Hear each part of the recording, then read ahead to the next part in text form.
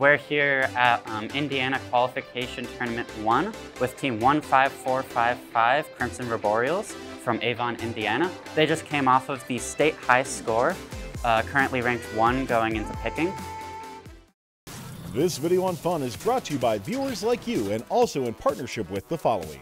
Studica Robotics offers durable, polished, and anodized aluminum channels with several new colors coming soon to customize your robot at studica.com/robots. No rough edges and a versatile hole pattern allows for positioning at multiple angles. Feel the Studica Robotics difference, and if you're in the USA, request a structure sample for your team at studica.com/robots.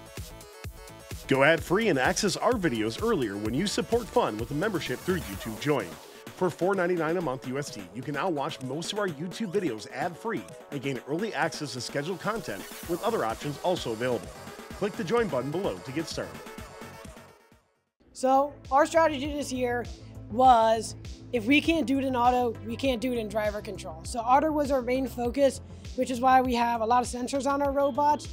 And as we score in auto, that just sets us off on the right tone. We have scoring 32 in auto and then those getting counted again in teleop. And then our goal is just score as many into the top basket in teleop as possible. Because if we can go really, really fast in teleop scoring in the high basket, that 2-point difference between scoring a high clip is negated. Now on to how the bot works. So we have an intake here. These wheels roll up. So these wheels have gone through various iterations of rubber bands and all that stuff. And then once we get into the pass through, these wheels go in, they drop the sample, and they go back out. And then the lift raises up, yeah. So, and then it dunks. So part of how we've gotten such high scores in both teleop and auto is that we have our drivers just press a single button to either intake and then say when the intake is finished, and have a single button to raise the lift and do the dunk and then put it all back down. So it takes a lot of load and pressure off the drivers, like Andrew can probably say. Yeah, it's not lower stress. Yeah, and that's a really important component of our programming this year. And so I think that's all I have to say about that.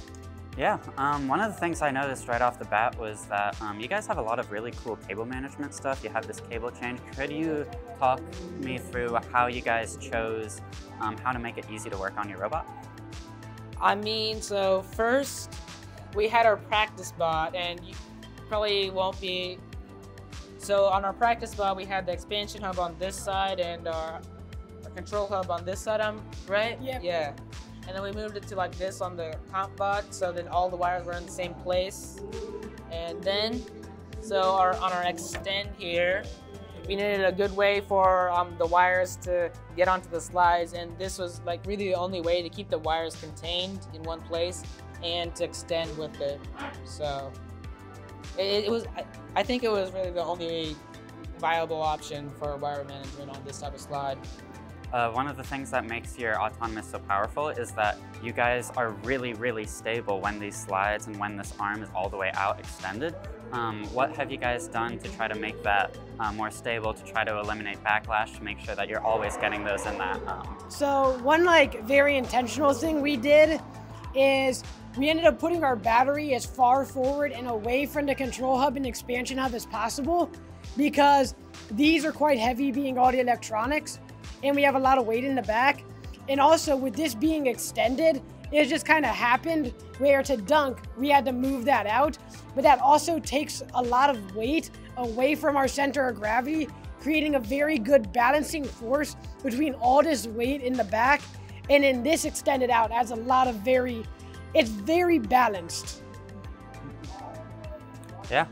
One of the things that I noticed is that you guys use some custom parts here and all the way on your intake. Could you walk me through how you guys designed those and what was the goals with those? Yeah, so we first started on Fusion, designing and going through iterations, because on Fusion we can put the Go Build a parts directly into Fusion, so we don't have to worry about how stuff's gonna mesh. And these red custom parts that you see all across our bot were 3D printed. And these black parts were cut on our laser cutter out of ABS plastic. That's really cool. Could you talk me through how you do the belting on your slides and arm? Yeah, so on this one, it kind of worked out. So we used this ABS plastic again up here, and we were able to adjust where the height was because the Go Build a metal didn't put it at the right height for us to be able to get the right belt tension. So we designed this custom to allow for our own height. But then down here on our dunk, we wanted to keep it in the Go Build a stuff. So we just added a little thing to make it have tension that allows it to roll. And that allowed us to not have to design a completely custom part and just add some tension to the belts. That's really cool, thank you. Is there anything else you guys want to talk about? So for sensors, we in localization, we use the IMU in the control hub, and we have a dead wheel like right there and right Down here. yeah, down there, just yeah, in there. And then for our heading, we use the IMU in the control hub. It's really accurate and it's great. And then for our like intaking, we have like color sensors inside this intake here. So we plan to use those in the future, but we don't like use them much right now. They have like it's putting values into telemetry, but we aren't like using them too much now. That's all really cool, thank you. I wish you guys the best of luck on your playoffs journey, going in as rank 1. This video on fun is brought to you by viewers like you and also in partnership with the following. Go ad-free and access our videos earlier when you support fun with a membership through YouTube Join. For $4.99 a month USD, you can now watch most of our YouTube videos ad-free and gain early access to scheduled content with other options also available. Click the join button below to get started.